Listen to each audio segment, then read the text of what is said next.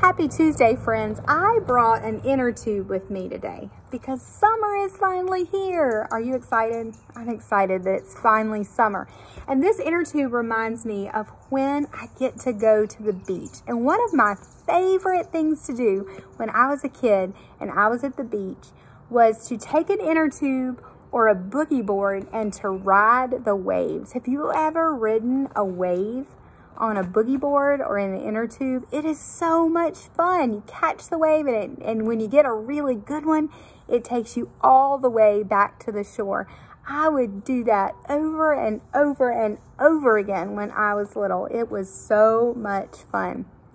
But you know what would not be very much fun? And actually it would be really, really scary if you were in a boat in the middle of the ocean in a very terrible storm. And in Matthew chapter 14, that's where the disciples are. They are in a boat in the middle of the sea, and a terrible storm has come up. The storm is so bad that the wind is blowing and the waves are huge, and they're afraid that their boat is going to just sink, is going to just come apart, and they're probably afraid for their lives at this point. And to make it worse, Jesus isn't with them. Jesus had sent them ahead while he went in by himself to pray. And the Bible says that Jesus came to them walking on the water. Well, this made them even more afraid. If you were in a boat in the middle of the storm at night and you saw somebody walking on the water towards you, you'd probably be afraid too. I think I would be afraid. The disciples didn't know what to think, but it was Jesus, and he called out to them and said, "Don't be afraid, it's me." And one disciple spoke up. Do you remember who it was?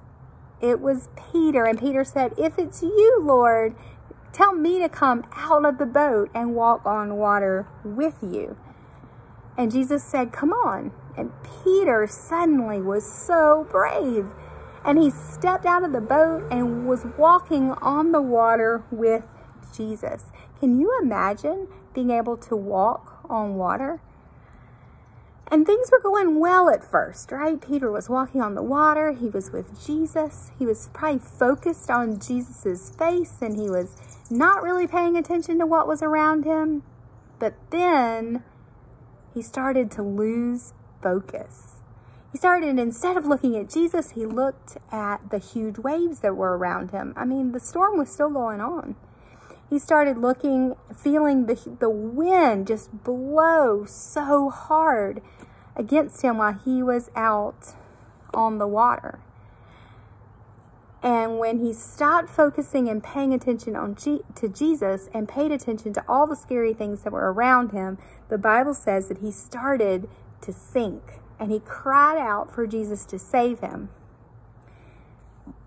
And of course, it says right away, in verse 31, it says, right away, Jesus reached out his hand and caught him.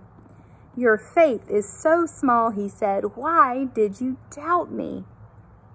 Jesus asks Peter, "Why did you lose focus on me and start looking at all the scary things around you? Why did you doubt?" Well, they both climbed into the boat, and the wind died down, and the waves stopped, and everything was calm again. And the Bible says that they worshiped Jesus.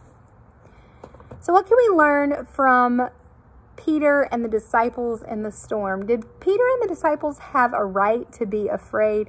I think so. They were in a really scary place, in a really scary situation. You know what? It's okay to be afraid.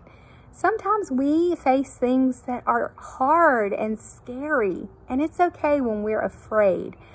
But where should we focus when we're afraid? Well, instead of focusing on the things that are making us scared and then have us worried, instead, we should focus on Jesus. Just like Peter, when he focused on Jesus, he was walking on water. He was doing an amazing thing. But when he started focusing on everything else that was really scary, he started to sink. He was filled with doubt. So when we find ourselves filled with fear and doubt, we need to make sure our focus is in the right place. Our focus is on Jesus. The Jesus that could calm the storm and do all the amazing things and is always with us. That's where our focus should be. So here is my challenge for you today. I want you to write something that scares you.